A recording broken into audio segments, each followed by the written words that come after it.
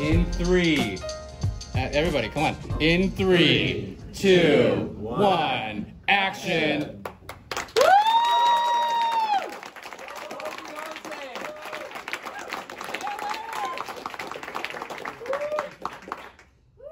Thank you very much, and welcome to TF Blockchain. This is a Seattle chapter 12th event we've done. So this will be our first year full of these conferences, these sessions. Tonight we are going to dig into something that I've been interested in for a long time.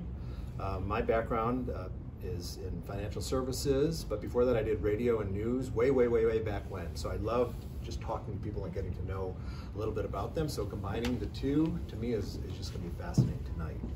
So a recent article came out that Chicago Mercantile Exchange just made their 100 billionth dollar or Bitcoin investment. And it was phenomenal to just think of that. I thought, $100 billion? Phenomenal. So started doing some research and then ran into our two guests and got to know them pretty well. And I want to get to know them, and we'll do some Q&A about who they are and what they're working on. Our first guest is Dan Eyre, and then Brock Connelly. And Dan is with a company called Blockchange.ai, and Brock is with another startup, and that's in San Francisco. That's right. And Brock's company is in Bellevue, and it's called Block.capital. Round Block Capital. Round Block Capital. I'm sorry, Round Block Capital. Okay, so Dan, why don't you tell us a little bit about your story, what you're doing, and how you got into business? Sure, and thanks so much for having us today. So Blockchange, as you mentioned, is a platform for financial advisors to invest in digital assets, the broader category. I didn't start actually in the world of finance. I started in industry back in the day in the materials business and wound up in supply chain. And that career path kind of took me to an interesting company that recently went public called Anaplan. We have some folks here today that also are related to Anaplan, but basically it was financial planning and analysis tools.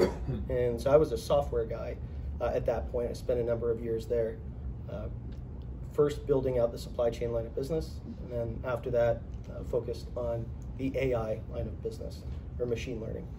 And so it was kind of curious for me at the time. My college roommate and I were playing around with mining cryptocurrencies, and we designed some algorithms to figure out which ones were going to be the most profitable. And we were having a good time doing it, and just decided, well, let's see what we can make of this. So we started a business together, and almost immediately we realized that mining was not going to be viable for us, because you really need very broad scale to be able to run a full business in mining. But the algorithms that we had developed were useful for figuring out how to route trades to multiple exchanges. And so we built a retail product around that was interesting for its time. I think it was a little bit more sophisticated than a lot of investors were ready for. And when we introduced that in 2018, 2019, the market wasn't quite ready. But in parallel, we've been working on this RIA strategy. And basically, we went and we did a whole bunch of research with over 250 different RIAs. And we found that there was a very large need there. It was an untapped market, total white space. So we've just been scaling our team around building out that RIA line of business. And just clarify what RIA is. Sorry. Yeah. RIA is a registered investment advisor. So we can do business with both registered investment advisors and broker-dealers, and those that are duly registered. So that's kind of the genesis of our team and our project. We'll go a little deeper on that in a little bit.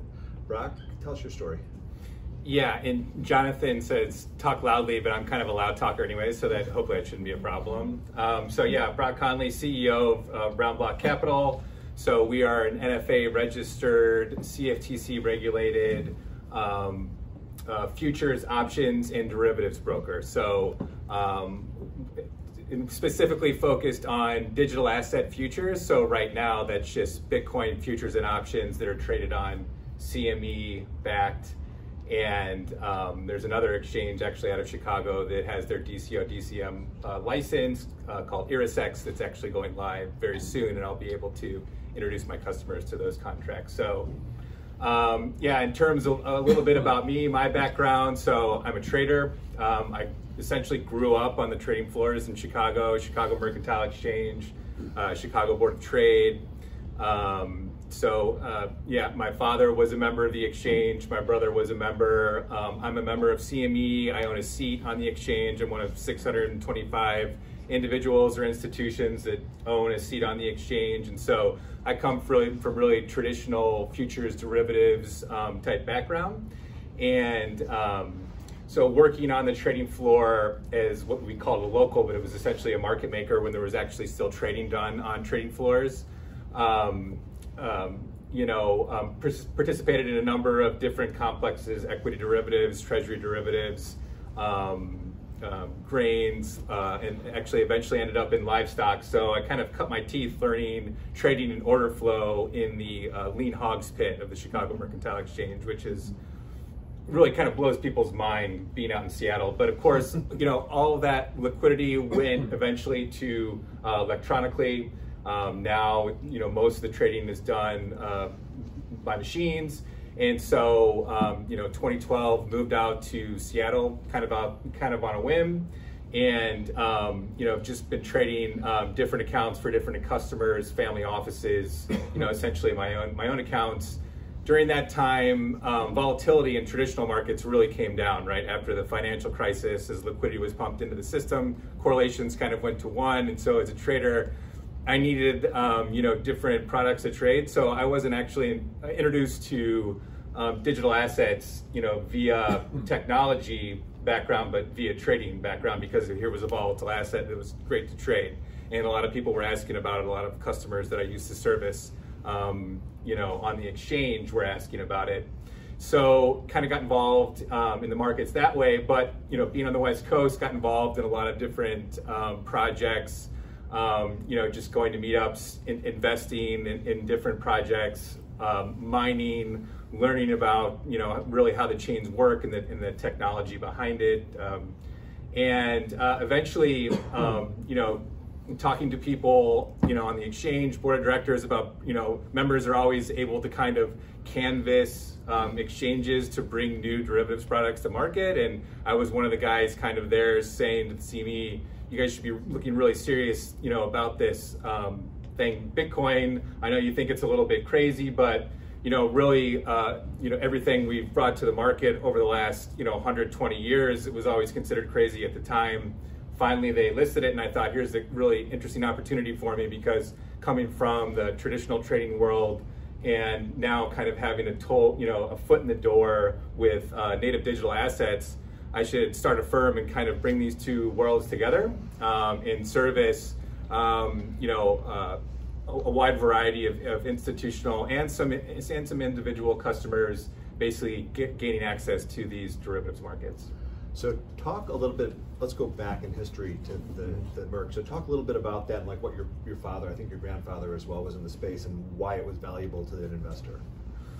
Well, futures markets in general, a lot of people, have different misconceptions about why derivatives exist. And really, when you go back, 120 years ago, futures contracts, came to, well, I mean, technically speaking, you can go back to the, mid 1200s with the first futures that were traded in Japan, and they were trading futures on rice essentially, and interestingly enough, they were actually using rice as the underlying performance margin of those futures contracts, which is what a lot of futures contracts are doing now on the offshore exchanges, BitMEX, Deribit, what have you.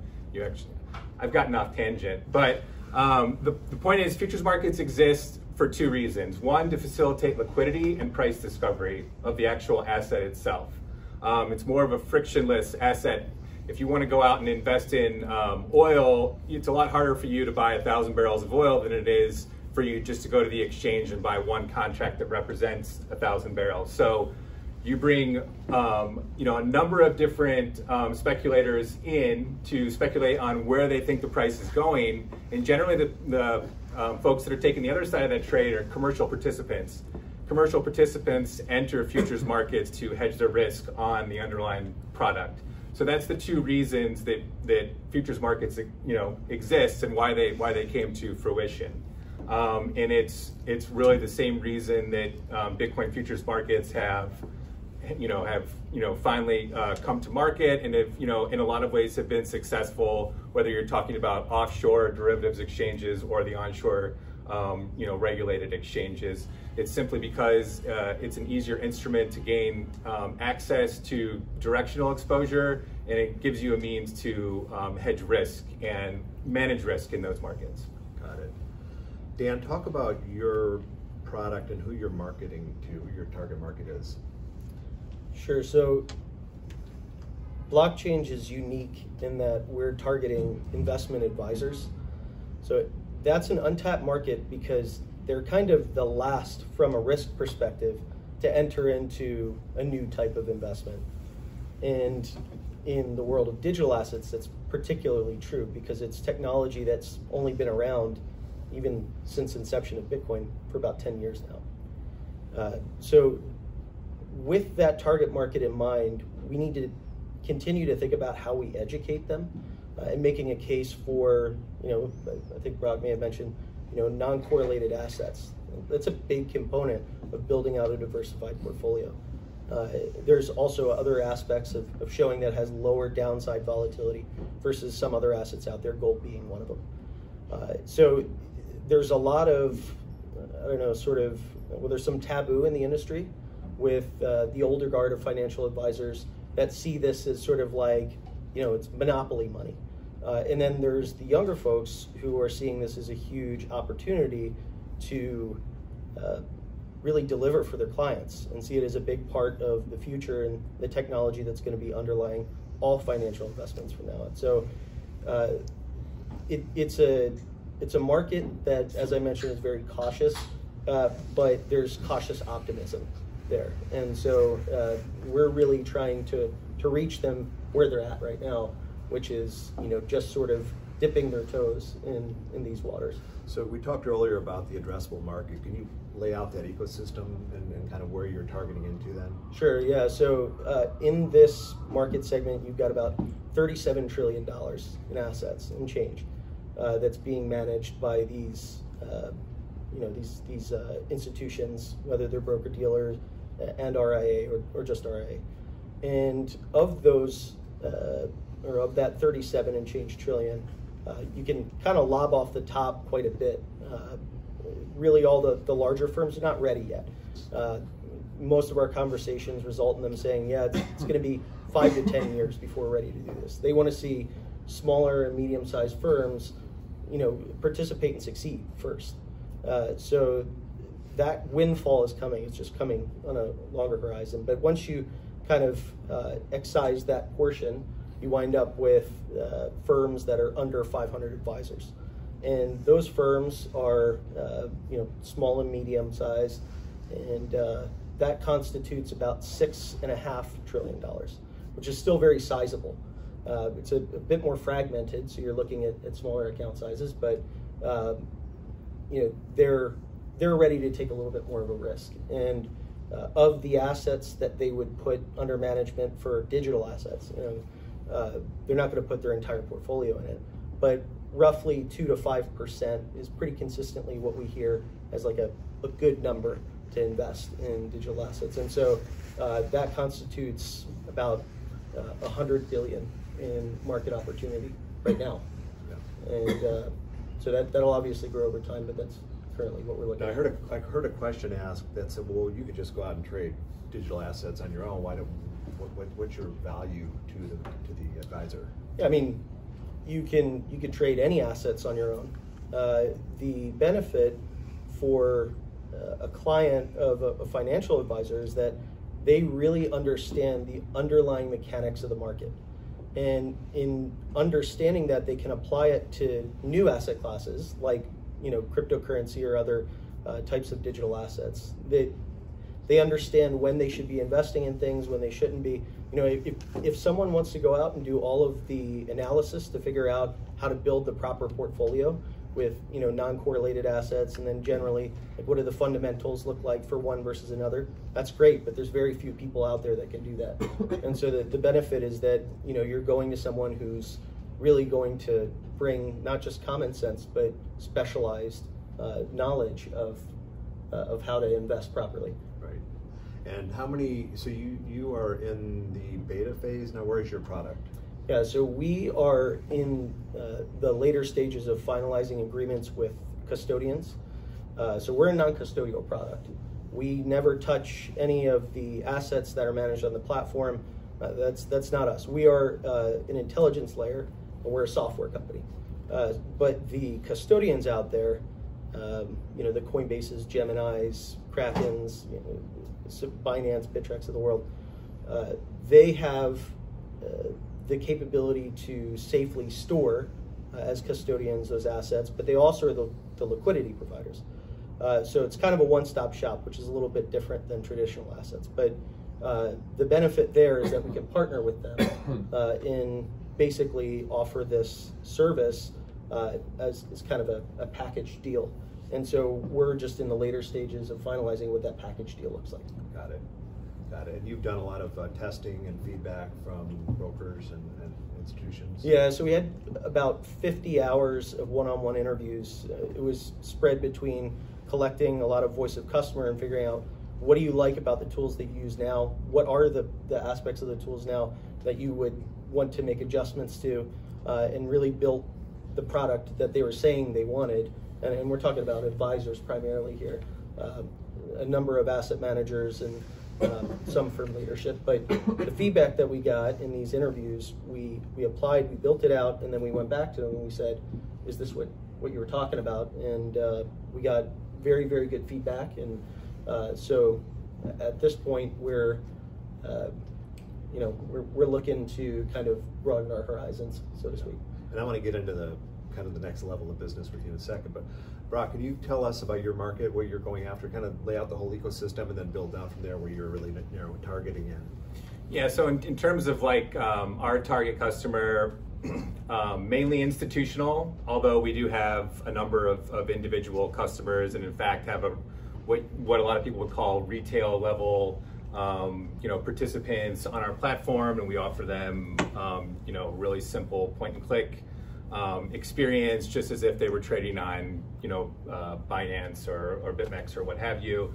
Ultimately, our target customer would be crypto-centric hedge funds, crypto, digital asset-centric VCs that need to, hedge some of their holdings, proprietary trading groups that would like to do some kind of cross-exchange arbitrage, and then of course anybody on the commercial side, so miners that need to hedge risk for their block rewards, or OTC desks that really have kind of tipped their book one way or another that need to come into the futures market to hedge their exposure, and of course, the only listed futures contracts onshore are Bitcoin, right?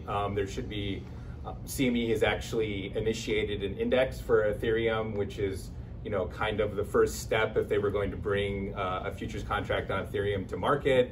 Although, obviously, there needs, in terms of Ethereum, switching over to version 2, proof of stake, what have you, probably need to get through some of that before you're actually going to list a product on it. But so yeah, really anybody that needs to take risk or mitigate risk, on an institutional level, or any individual traders. Really, what it comes down to is, I could service any level of customer, but for instance, like the CME contract is 5 Bitcoin. So let's say it's trading at 9,000 today. So the notional value of the contract is $45,000. Generally speaking, my margin requirement for a customer is, right at exchange level, so 18, 19,000. So anybody that has, that wants directional exposure to the market and has kind of that level of capital to trade on, I would be able to service. Got it. You said you're getting a lot of contacts now from out of the U.S. too. Yeah, I mean, and it makes total sense. Just like anything else. So obviously, native digital assets, highly, world, takes a lot of the price discovery and trading takes place on a worldwide basis. And so really, the most exciting thing for me is every day coming in, talking to customers or potential customers. Like 90% of them are not U.S. based, right? And a lot of them are already trading on offshore derivatives exchanges, and they want more of a regulated infrastructure. Of course, if you're a fund that has a fiduciary responsibility to your investors, you can't just be putting your money on unregulated exchanges, and so CME, kind of already has those pipes in line for institutional type, participants, because likely they're trading on, the equity markets or the treasury markets, and so, it's a really easy sell for them. The pipe's already there. Got it. Okay. 2 or 3 years ago, what were institutions saying, and what are you hearing them say now when you talk to them? Dan, you want to start? Sure. Yeah. So when we started building our platform, a lot of the feedback that we got was, it's too early for this. And now the feedback that we're getting is, you're right on time. So I think there was this general hesitance before, particularly in with RIAs and broker dealers, that this was sort of a fly-by-night kind of deal. And over time that shifted to, okay, I mean, there's still some aspects that need to be worked out, but it does represent an opportunity. In the movement amongst the largest institutions like Fidelity, Fidelity now has Fidelity Digital Assets, and Coinbase has a number of additional institutions, for example, that they custody for. So there is this general adoption happening. It's gradual, but now it's kind of at the point where it's good that we didn't listen 2 years ago, 2.5 years ago, and we kept building it, because it's going to be necessary now. Yeah, so I mean, the question with this asset class is always like, when institutions, right? And I like to kind of break that into different buckets, right? So you obviously have, well, let's just talk about Bitcoin. So in terms of like the plumbing needed to service institutional customers, like I largely think that that's a solved problem, right? We have qualified custodians. We have regulated money service businesses, money transmitters in all 50 states around the world. We have, products that are trading on, traditional exchanges like CME and backed futures. We really have most of the infrastructure put in. So if those folks are going to come in and, invest, strictly talking about Bitcoin, really the only hurdle is kind of a psychological one. It's an educational perspective. And the way I like to look at that is, if you look at the arc of investments over history, right? Let's go back, the late 1800s. If you were investing in anything then, it was generally, corporate debt, sovereign debt, right? Then you had this run up in equity trading, led up to the, boom in the 1920s. There was a lot of shenanigans going on. The market crashed. A lot of the, law and regulation was put in now. But then but just go like, decade by decade, right? In terms of, investors coming into new asset classes. So you had, think about high yield corporate bonds, right? Mike Milliken in the 70s and 80s. Like before, no one would have thought of, investing in junk bonds. Like the product didn't even really exist.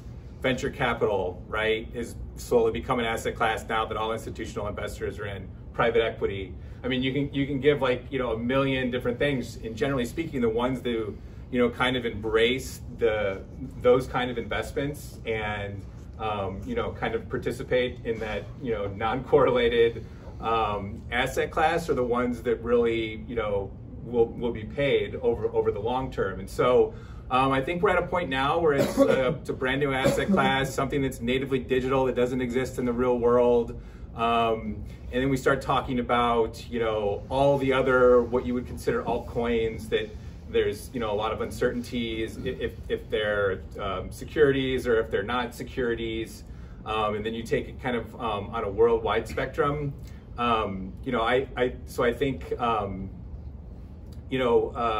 basically there, institutionally wise, there's not a lot of huge hurdles left for Bitcoin investors like this, but the space in general, there's, still a lot to go in a ton of uncertainty, but basically just kind of changing mindset on what an investment actually is, right? Yeah. Let's talk about the risk a little bit about that we brought up.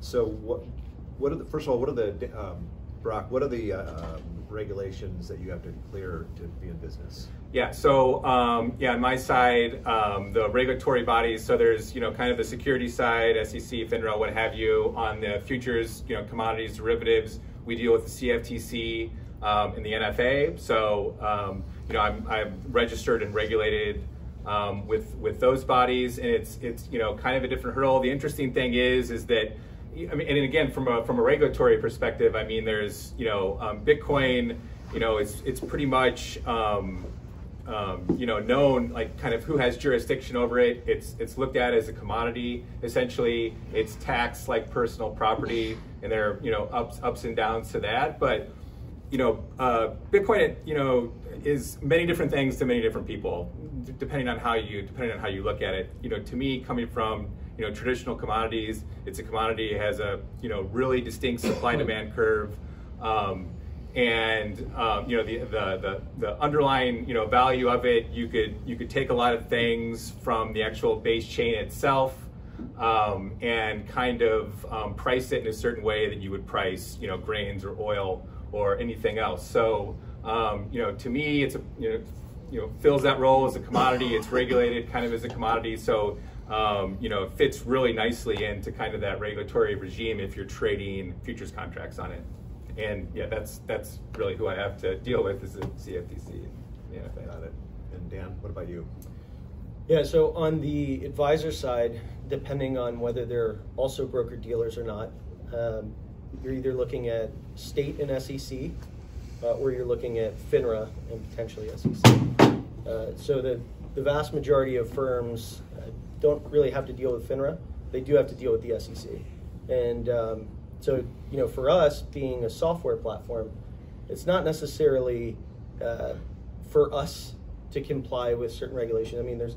There's going to be our fair share of ensuring that we don't turn an RIA into a custodian, because they kind of want to avoid that at all costs, with annual surprise exams and everything as a consequence. But the work that we do needs to be very thoughtful in how it's architected so that it's ideal for them to be compliant, but also offer this investment in digital assets at large. I'm talking about beyond cryptocurrency as well, because we do see that as an area that will continue to evolve over the next several years. Talk more about that. We talked earlier. I'd like you to explain that to the group. Sure, yeah. Think about the process of a company going public today. If you want to IPO, it's much later in the life of the company. You're a much more mature company. And then you're going to pay an enormous sum of money to list on one of the exchanges, where we're talking about New York Stock Exchange or NASDAQ in the United States. That is not conducive to private businesses, smaller and mid-sized businesses, growing to their full potential. Tokenized infrastructure is a major disruptor to that. And that's because what before you had all of this paperwork and process associated with selling some portion of equity in your company, now you can whip up some representation of that in the form of a token and determine who owns that in a matter of a day.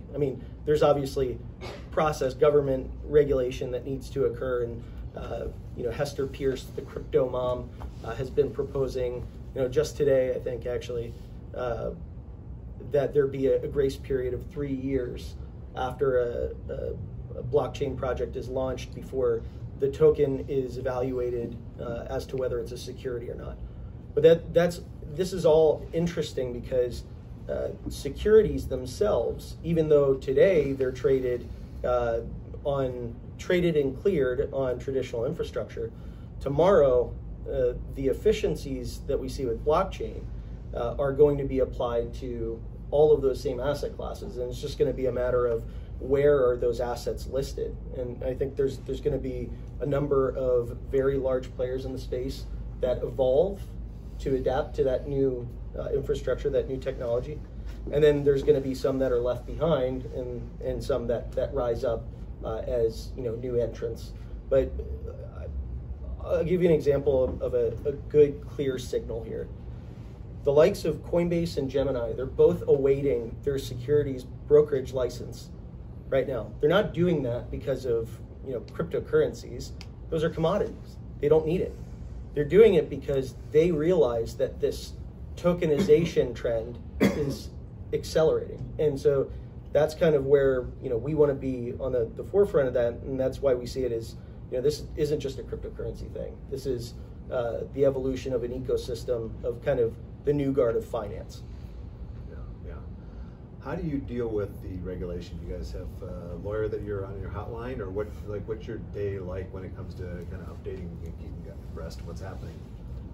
So we do have an attorney on our team. We were graced with knowing her beforehand and working with her in the past, and that's been tremendously helpful. We also have securities, or rather an attorney or a firm that works in the RIA space. So everything we do is aligned with ensuring that we're not turning an RIA or a firm into a custodian, kind of architecting our platform around that. And to go a little bit deeper on that, you're saying that if they don't have the platform right, they can end up holding the assets and accidentally being a custodian. Right, yeah, so an RIA, a non-custodial RIA, they can't transfer money from bank account to, say, Coinbase, or even a platform like ours. They can't make that transfer. There are certain circumstances where they can get an agreement from the client for like a one-time type deal. It can't be overly broad, or else they're going to be subject to the same annual surprise exam, and they'll be a custodian. But if there's any point in the process with our platform or otherwise that they could wind up being, potentially exposing the client to some theft of their monies or their assets, that's when they become, a custodian. There's various degrees of that. Some of them don't come with like annual surprise exams and that kind of stuff, which is actually the least of your worries at that point. But it is watched very, very closely because of what we experienced with Bernie Madoff some time ago now, and so that's there's a lot of rules around how money can move from first-party accounts, third-party accounts. And those are the type of intricacies that we need to be in tune with. And Brock, on your side, how do you? Yeah, so we were actually the first introducing broker registered with the NFA that was specializing in Bitcoin derivatives. And so they didn't really know how to treat us. Even though the contract was already live, it was out trading, there was really nobody providing specific advisory and brokerage services on this product. And so they had kind of, both the CFTC and the NFA, if you go to our website, is actually the first thing front and center. It's these two, customer, advisory links that I had to put front and center on my website that is essentially no other broker in the entire world has to put on it. And have it, front and center on my Twitter feed and on my LinkedIn page, etc.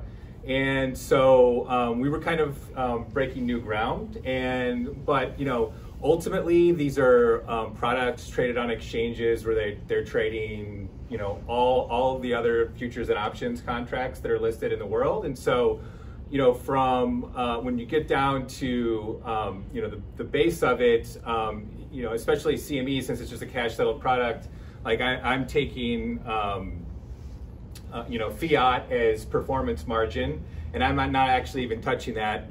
My clearing partners, which are FCMs, are actually handling the money, clearing the trade, interfacing with the exchange's DCO, DCM mechanisms.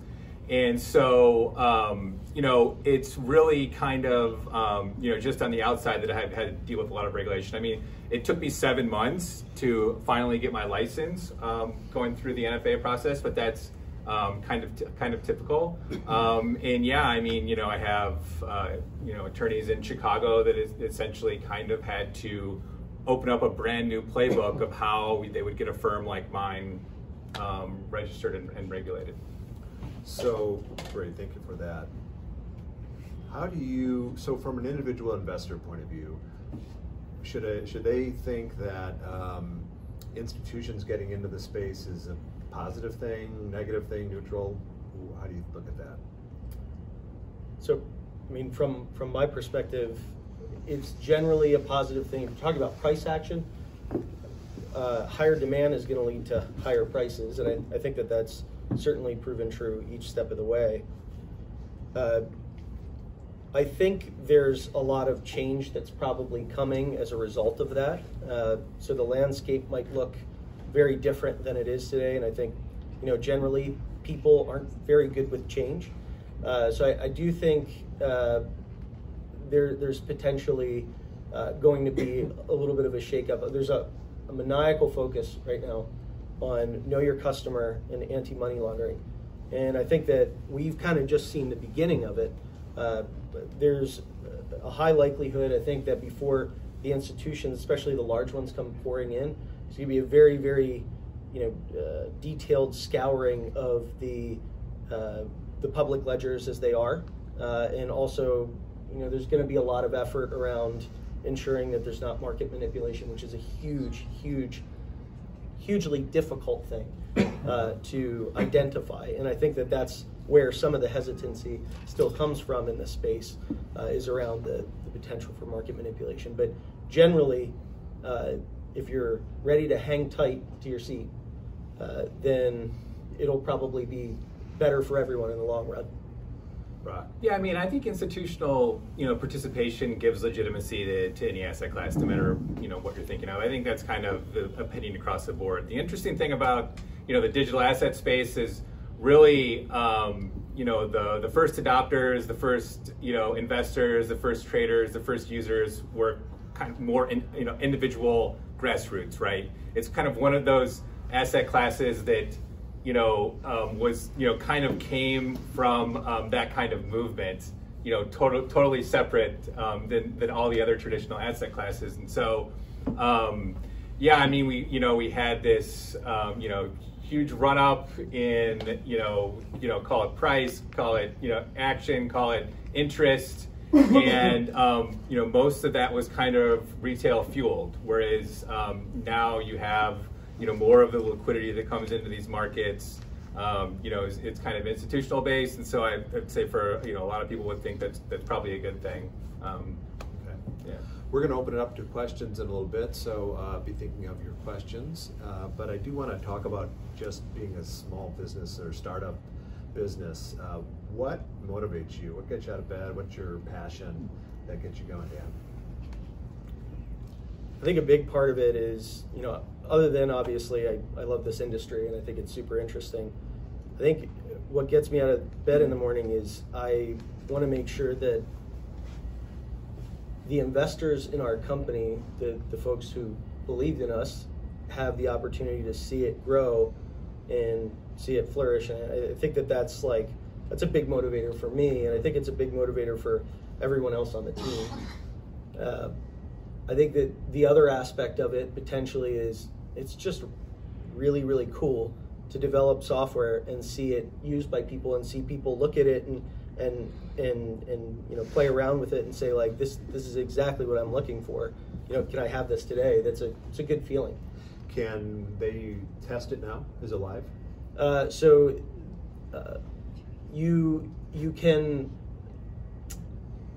We can provide specific access for potential clients to test the product. We will be opening a early access program for a small number of firms to test out everything with the custodians as well. And that's going to be within the first couple quarters of this year. We're nearing, a little bit past the first third of this quarter, so it's something that we're anticipating is going to really come up quickly here. Brock? Yeah, I mean, I don't want to, bore a little bit with, personal history, but I will give you a little bit. So right after, I got out of school, my first job was, worked for a startup. Was one of the first. This was Web 1.0, right? Beginning of the 2000s.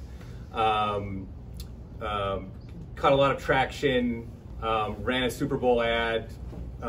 Went public, and then everything crashed. We all left. Talked to a lot of people who were like, "Yeah, you're gonna go get a real job now." Like that whole internet thing, that's not gonna be a thing, right? Like no one's actually gonna, buy goods and services over the internet. That's all ridiculous. And to my, not that things went bad for me. I went to the exchange and started trading for a number of different firms, and everything was cool. But I always had this feeling in the back of my mind, like when something as interesting as that hits again, I'm going to be the first one in the door, right? And so that's really what kind of keeps me going, is that there's this product that's kind of in my space, but it's something that's totally new, and I'm able to interface with a bunch of people that are just getting started as well, and not only that, people from all over the world. I mean, my first customer was, he's still one of my bigger customers.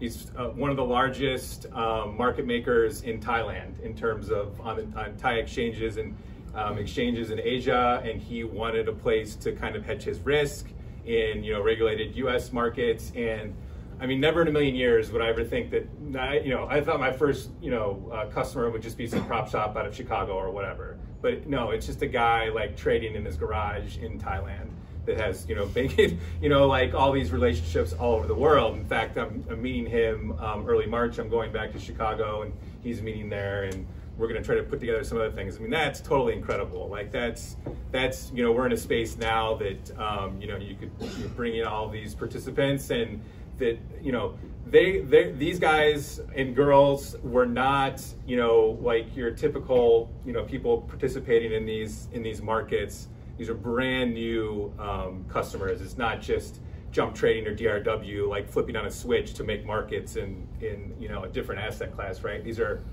brand new participants, and that's really the most interesting thing to me. Cool. Questions? Let's open it up.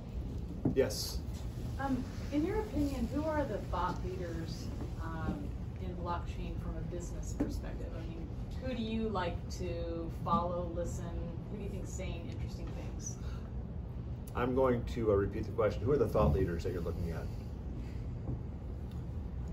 So I think there's the obvious sort of folks that are on TV, and I think it's important to acknowledge that they're kind of evangelizing it. I think a good example would be like Anthony Pompliano, evangelizing Bitcoin, and that sort of by proxy is evangelizing the space.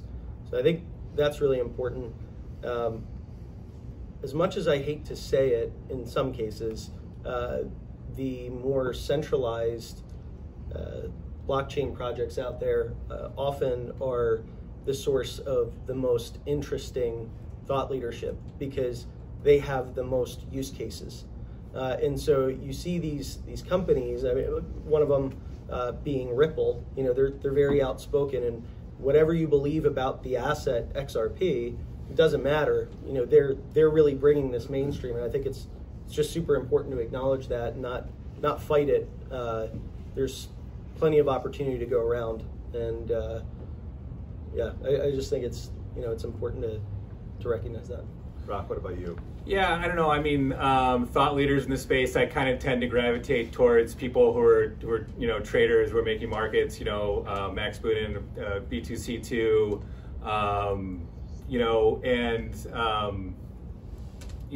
Folks of that nature really, I'm always like, kind of rejiggering my Twitter feed. I get really tired of Ethereum maximalists or Bitcoin maximalists. I'm really just interested, and thought leaders that are doing something that people just aren't, constantly regurgitating. So, I don't know. I can't think of like anybody else coming straight to mind right now. Got it. Any other questions? Yes. We've been talking about. Wait, front row, and then we'll get to you, Devin. Sorry. Go ahead. We've been talking about institutional investing in the digital asset space really a lot for probably 2 or 3 years now as a price catalyst to get back to 20,000 in Bitcoin. And there's been gradual adoption, but we haven't seen the wave that the market is expecting. Do you see that in 2020, or is that still a ways away? So let me just repeat the question for the listeners. So do you see a bullish market coming in the near future? Personally speaking, I think there's a pretty high likelihood that there's going to be, and there's a number of indicators to support this as well, but a bull market appears to be approaching, and I don't know if that's necessarily going to originate entirely from institutional investment, and I can't sit here and tell you that 2020 is going to be the year that this massive wave takes over from an institutional perspective, but I do think that 2020 will be a formative year in that it will lay the groundwork for a lot of, potentially 3-4 more years after that, where we will see a lot more of that wave. It takes more time than it feels like it should sometimes, and I think right now it's about building the capability. I think I may have mentioned earlier to some folks here, but it's a little bit of a chicken and egg situation, at least as far as the wealth management space goes, because the tools aren't there. So they're not investing in this asset class. But because they're not investing, there's not a whole lot of demand, so to speak, to build the tools. But really there's this sort of pent-up, obfuscated demand. And so I think it's just tapping into that. And that's the key to, seeing that wave develop. And Brock, what's your crystal ball? Well, I'm not actually allowed to make any type of price predictions in a public forum, but I will say this. So this is digital assets in general is a tiny asset class when you look at it on a worldwide spectrum, right? 200, let's call it, Bitcoin, 150, 200 billion, another 100 billion over that, all other digital assets. We're sitting in a town that has 2 companies that have higher than $1 trillion of market cap. 2 companies, right? So $2 trillion in one small town in the corner of the United States, right? Like native digital assets is tiny. It doesn't take a lot of creativity when you start lining up hard money, soft money, worldwide derivatives, everything else, hundreds of trillions and hundreds of trillions to kind of somehow seep into this asset class where like the lead asset has this, investment thesis that, is a digital store of value, a digital gold, right? Which, gold itself has a $7 trillion, market cap. So, and I'm not going to say I'm bullish, but I'm, doesn't take a lot of creativity, right? Great. Devin, you had a question in the back. Yes. I had a question in regards to, you made a statement with the original futures trading being rice, correct? And that was human psychology. What do you see the future market going towards institutional investing when we have things like tokenization, which is a full-fledged attack on all asset classes because we can tokenize them. And then in the next 4 to 7 years, we have factually $52 trillion being handed down to the younger generation while the old die. And right now, most institutions are reporting that over 90% of these people, the younger generation, are asking about Bitcoin. Right. With decentralization in its process, where do you see the institutional market going when people can now come into technology and say, I can be my own custodian, and I can just use a software to trade for me or to manage it for me? Because the institutions were originally around because people had lack of knowledge and they didn't know how to perform these things. And then fast forward a couple 100 years, 200 years, we have regulations in place that protect them. But as decentralization continues to shake the core values of all assets, where are institutions going to be left when everybody can invest on their own? So I'll repeat the question because it's a simple answer. What's the impact of decentralization on institutional investing? Future-wise. Yeah. It's a great question, and I'm glad you asked it. And I mean, quite frankly, I see you're talking about the actual like institutional trading infrastructure, like an exchange like CME, right, being disrupted by decentralized finance and that type of thing. So the offshore like BitMEX and Deribit, they're already working on smart contracts that can perpetuate and have a decentralized exchange. Right. Once we have decentralized exchanges, where do exchanges, the institutions, go? Right. At that point? Oh, okay. I see what you're saying too. Yeah. So I mean, yeah, obviously with a lot of these technologies, the underpinnings of them, it's pretty easy for anybody to spin up a matching engine, decentralized custody, that sort of thing, put together a whole infrastructure that would kind of like mimic what CME and ICE and New York Stock Exchange and everything else does. And that's absolutely going to happen, right? Yeah.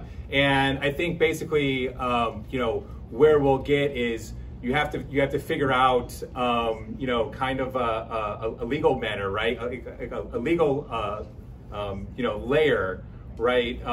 Chain governance, things of that nature will have to get a lot more sophisticated to where, institutions will be able to interface with smart contracts to kind of protect themselves from operational risk of, say, trading on a decentralized exchange or dealing with, self-custody or different pockets of custodians. And so, I coming from that world, I think it's absolutely going to happen. And I think that, I actually think that a lot of these, institutions will have a large, trading institutions will have a large role to play in kind of how that shakes out. But ultimately, like, this whole ecosystem was, came up to, disrupt players like, traditional RIAs and traditional exchanges, and that's absolutely going to happen. It's just, I think it'll be more of a slow, arduous process, and like I'm totally excited to see kind of how it like plays out. I really like your answer. That's a very good answer. Yeah. Dan? I mean, I'll agree with most of what Brock said, but one caveat here from me is that, here is a room full of people who are passionate about this subject and want to kind of own their financial destiny, and that's great, but the majority of people don't want that responsibility for their own money. And so you'll see it sounds silly, but it's true. And so you'll see, the folks who want to participate in that way, and you want to be your own custodian, you want to manage your own assets, there's going to be definitely be ways to do it. But for the average Joe, they're going to look for someone in the space that's an authority, that if they misplace a key, or if the money goes missing, there's insurance, and there's someone to blame, there's some place to go. That's one of the big kind of pausing points for like I'm talking about my mom or somebody else that I meet on the street. They like that safety net of having somebody else that's responsible for it, and I don't think that's going to go away until the system is essentially foolproof. Okay. Questions? Anybody else? Brandon? Yeah, it's been phenomenal to hear you guys talk and share your experiences, by the way, so thank you for that. Question, there seems to be more and more analysis about how cryptocurrencies and investing is actually non-correlated to traditional assets, and holding several percentage points in your retirement portfolio actually lowers the overall volatility and increases the alpha. I'd be curious to find out what's that conversation like with not only the RIAs that you're working with, but also the institutional investors who are investing on behalf of big endowments and pension funds. Maybe what's the reaction, or even their customers' reaction to that? So let me repeat that question. What's the risk tolerance, basically? Yeah, I mean, I think there's definitely an awareness of it.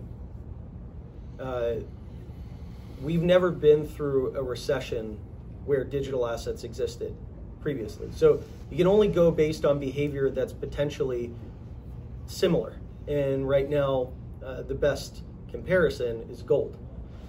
So gold is non-correlated to core markets, and Bitcoin is even less correlated to core markets.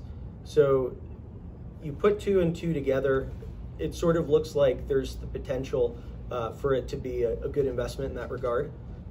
Typically we hear somewhere between 2 and 5% as like a good allocation.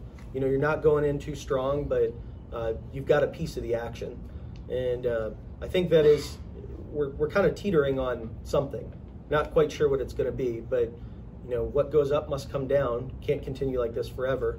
So it's a good idea to have that kind of diversity, and financial advisors certainly know it. Rock, yeah. Yeah, I mean, the only thing I could add to that, I mean, you know, endowments, pensions funds, family offices, they don't really buy and sell. They just allocate, right? And they're all, like, the holy grail is, you know, risk parity things that, you know, are non-correlated and the effect on a portfolio.